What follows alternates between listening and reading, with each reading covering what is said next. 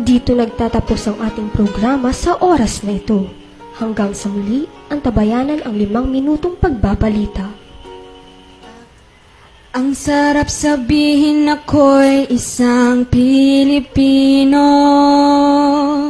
Makulay ang buhay at lahi ng bayan ko. Pagpapahalaga ating paniniwala, mga kababayan ko, huwag tong mawawala.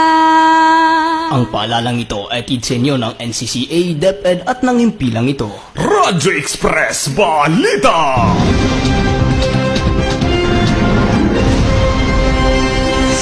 Magandang hapon Pilipinas, narito na ang mga nagbabagang balita sa oras na ito.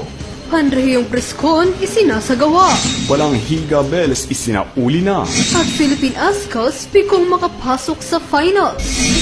Ito ang Express Balita! Unang-una, bagong-bago sa inyong mga radyo. Sa buong pwersa ng DYRS News Information Center. DYRS 574. Daluyan ang tapat at totoong isyu ng bayan. Mula sa Ormoc City, maghahatid sa inyo ng mga nagbabagang balita saan mang sulok ng bansa.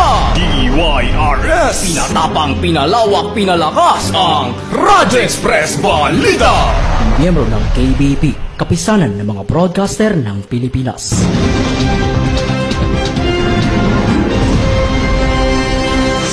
Para sa detalye ng mga nagbabagang balita, ipinagdiinan ni Director Ameroy Tico ang kahalagahan ng journalismo sa campus journalists. Para sa karagdagang detalye, live mula riyan sa Ormoc City, si Hans Baldono. Binigyang diin ni Regional Director Ramir Oitico ang kahalagahan ng jurnalismo sa mga kabataan sa nagpapatuloy na Regional Schools Press Conference. Ayon sa kanya, kailanman ay hindi napigilan ang kapangyarihan ng ballpen sa pag-usbong ng mga kabataan. Hans Baldono para sa Express Balita. Samantala, Balanghiga Bells isinauli na matapos ang mahigit 100 taon. Para sa detalye nakatutok si Radyo Express, Val Berenguel. Matagumpay na isinauli ng Estados Unidos ang 3 kampana ng Balanghiga noong Martes matapos ang 117 taon na pagkatago sa kanilang bansa. Ayon kay Presidential Spokesperson Salvador Panelo, political will ni Duterte ang dahilan sa pagkakabalik nito sa bansa. Val Berenguel para sa Express Balita. Sa ibang balita naman, dating United Nations Secretary General Kofi Annan pumanaw na.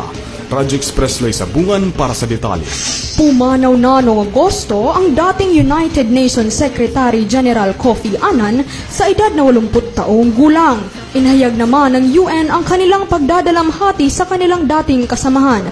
Loy Sabungan para sa Radyo Express Balita. Magbabalik ang balitaan pagkatapos ng paalalang ito. Hello, ako si Joseph. Sa umaga, Josephine sa gabi. Transfer ako dito, sana makipagkaibigan kayo, ha? Ba't naman kami makikipagkaibigan sa'yo? Bakla ka! Bakla!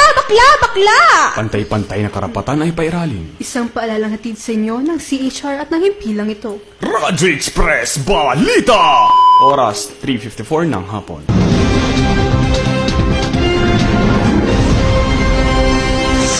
Balik sa mga balita, Philippine Ascals bigong makapasok sa AFF Suzuki Cup Finals matapos talunin ng bansang Vietnam.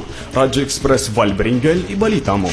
Bigong makapasok ang Philippine Ascals sa AFF Suzuki Cup Finals 2018. Ito'y matapos talunin ng bansang Vietnam sa 2 leg sa parehong score na 2-1. Aabante naman ng Vietnam sa finals kontra Malaysia. Val Berenguel para sa Express Balita.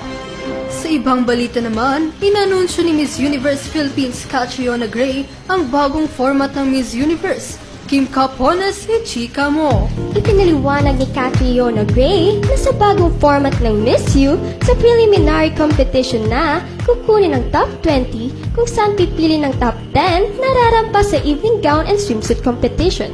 Sa top 5 naman, gaganapin ang Q&A para makapasok sa top 3. Gaganapin ang 2018 Miss Universe sa 17 ng Desyembre sa Bangkok, Thailand. Kung anong in, anong trending, nandun ako walang ending. Kim Capones para sa Balitang Showbiz.